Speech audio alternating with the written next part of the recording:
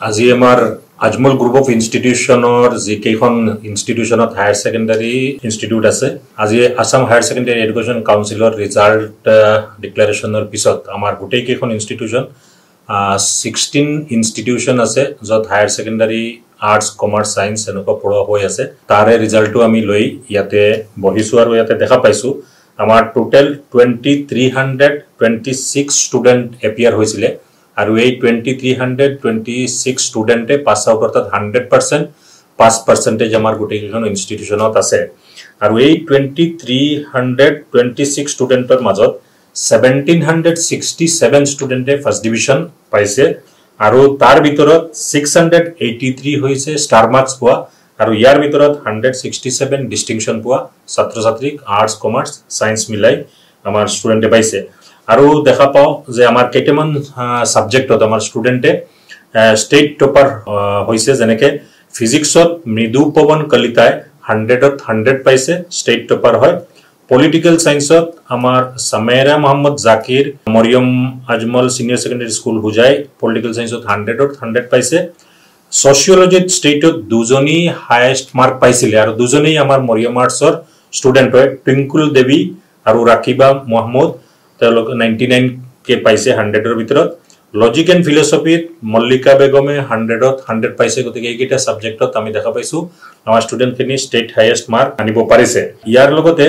আমি দেখা পাইছো আমাৰ যথেষ্ট সংখ্যক ষ্টুডেণ্ট তেওঁলোকৰ এনকাৰেজিং ৰিজাল্ট মৰিয়ম আৰ্টছৰ পৰা আমাৰ টুইংকল দেৱী 93.8% পাইছে ববতোষ দেৱনাথ সায়েন্সত 91.8% পাইছে শিৱাম শাহ কমাৰ্চত 90% পাইছে এনেকুৱা আমাৰ ষ্টুডেণ্টৰ যথেষ্ট এনকাৰেজিং ৰিজাল্ট আমি দেখা পাইছো আমি ইয়াতে এটা কথা বিশেষকৈ ক'ব বিচাৰিছো যে বিশেষকৈ সায়েন্স ষ্ট্ৰীমত যিখিনি ষ্টুডেণ্ট আছে তাৰে ম্যাক্সিমামে আমাৰ ইন্টিগ্ৰেটেড প্ৰগ্ৰামটো তেওঁলোকে নীট আৰু জেডব্লিউত তেওঁলোকে ফোকাস কৰি থাকে লগতে বৰ্ডতো আৰু ইয়াতে দেখিছো যথেষ্ট সংখ্যক ষ্টুডেণ্ট যিসকলে নীটৰ পৰীক্ষা যোৱা পাছ মেথ হৈছে তেওঁলোকে যথেষ্ট ভাল প্ৰদৰ্শন হায়াৰ ছেকেণ্ডাৰী সায়েন্সটো তেওঁলোকে বৰ্ডৰ পৰা লগতে নীট পঢ়ি পেলাই যথেষ্ট এনকাৰেজিং ৰিজাল্ট বহুত ষ্টুডেণ্টে আমাৰ সহৰ ওপৰত ৰিজাল্ট স্কোৰ লৈ আহি আছে আৰু ইয়াৰে অধিক সংখ্যক ষ্টুডেণ্টে 90%ৰ ওপৰত মানে বৰ্ডত ৰিজাল্ট কৰি আনিব পাৰিছে ইয়াৰ পৰা আমি দেখা পাইছো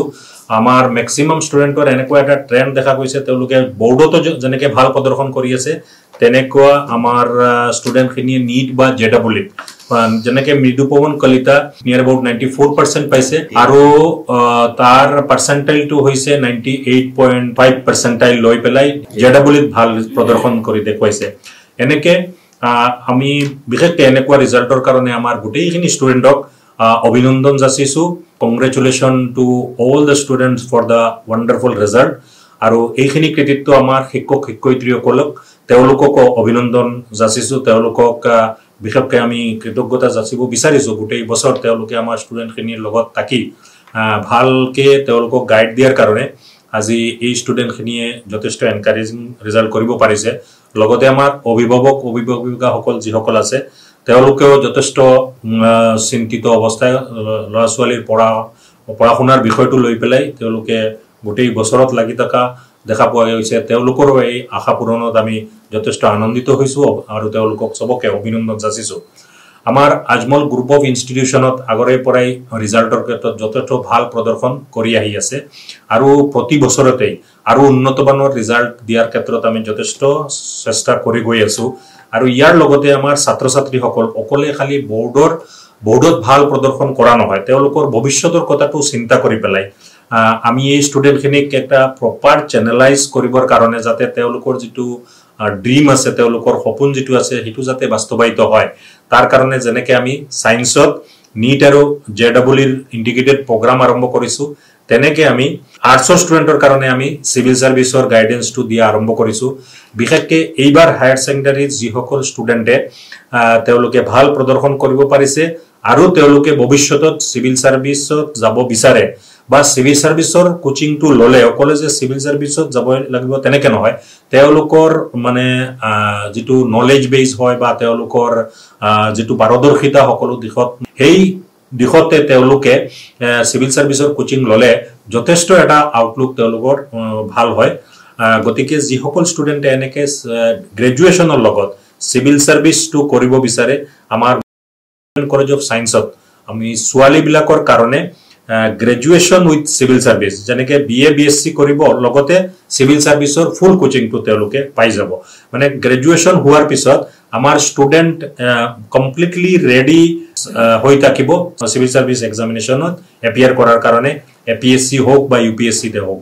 তো এই এটা ব্যৱস্থা আমি ৰাখিছো লগতে লৰাবিলাকক যিসকলে গ্ৰেজুৱেচনৰ লগত সিভিল সাৰ্ভিস কৰিব বিচাৰে তেওঁলোকক আমি নাজিৰ আজমল মেমৰিয়েল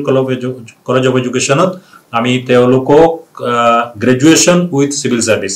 অকলে তাত বিএ আছে আৰু লগতে সিভিল সাৰ্ভিসৰ কোচিংৰ ব্যৱস্থাটো আছে তেওঁলোককে এই সুবিধা দিয়া হৈছে গতিকে আমি যিসকল ষ্টুডেন্টে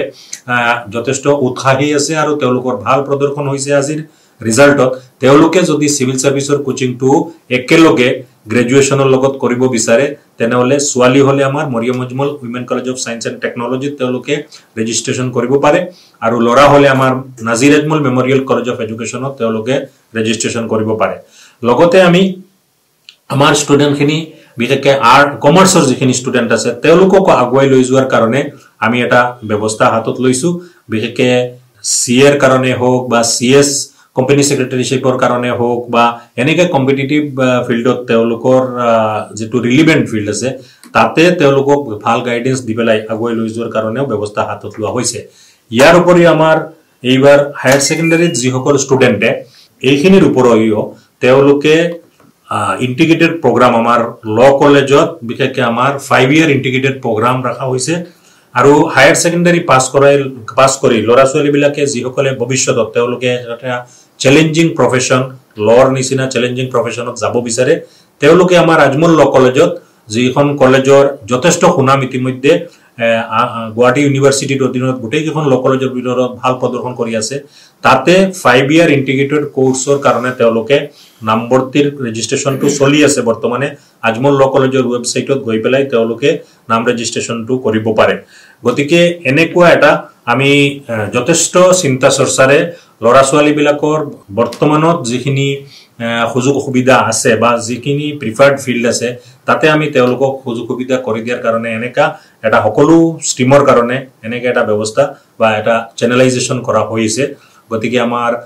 গোটেই কিখন ইনষ্টিটিউচনত আজি আমি আজমল আইএছ একাডেমি হোক আজমল ল কলেজে হোক আমাৰ আজমল সুপাৰফৰ্টি হোক বা আমাৰ Mariam Ajmal women college of science and technology হোক Nazir Ajmal memorial college of education হোক সবতে যথেষ্ট দক্ষ আৰু অভিজ্ঞতা সম্পন্ন শিক্ষক শিক্ষয়িত্ৰীসকলে ছাত্ৰ ছাত্ৰীসকলক গাইডেন্স দিয়াৰ কাৰণে আজি আমি এই বছৰত যথেষ্ট এনকাৰেজিং ৰিজাল্ট পাইছো আৰু প্ৰতিবাৰে প্ৰতিটো ৰিজাল্টত প্ৰতিখন কলেজৰ ৰিজাল্টৰ ক্ষেত্ৰত আমি সদায় এটা ৰেকৰ্ড ব্ৰেকিং পাৰফৰমেন্স দিবলৈ সক্ষম হৈছো গতিকে আমি অত্যন্ত সুখী যে আমাৰ ট্ৰাষ্টি মহাবদৰুদ্দিন আজমল সাহেব আৰু সিৰাজউদ্দিন আজমল সাহেবে আবা গোটেই আজমল পৰিয়ালে যেটো সপোন সন্মুখত ৰাখি পেলাই আমি বিশেষকৈ গাঁৱৰ বা বিশেষকৈ প্ৰত্যন্ত অঞ্চলৰ ল'ৰা ছোৱালী বিলাকক বা অত্যুৎসাহী যিসকল ল'ৰা ছোৱালী আছে তেওঁলোকক ভৱিষ্যতত মানে তেওঁলোকে যথেষ্ট ভাল এটা প্ৰদৰ্শন কৰাৰ কাৰণে বা